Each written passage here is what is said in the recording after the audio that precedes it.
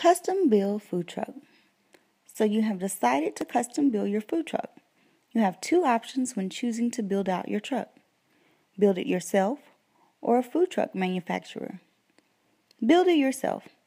If you decide to custom build your mobile kitchen yourself, proceed with caution. It only takes one wrong measurement or one faulty wiring to slow down your road to success.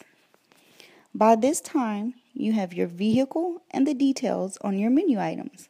If you're starting from scratch, you want to completely remove all of the existing insides of the truck.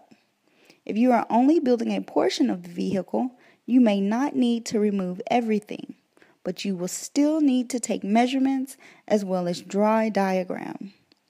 You will need to create a diagram, a picture, of the layout you have in mind. Include any existing material as well as equipment you determined you needed in the kitchen layout section. Remember, your food truck will need to meet all local health and safety regulations. Contact your local health department and they should be able to guide you in the right direction. Since you have everything cleared out, you can now get a better visual of how your kitchen will look and feel.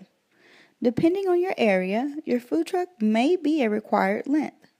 Hopefully, you knew this or you lucked up and got it right. You want to measure the entire side from front to back, top to bottom, and left to right. Since you already have an idea of what equipment you will need, all you need to do now is get it down on paper. Your drawing does not have to be perfect, but you do not want to be realistic. But you do want to be realistic. Here's a list of kitchen equipment you may need.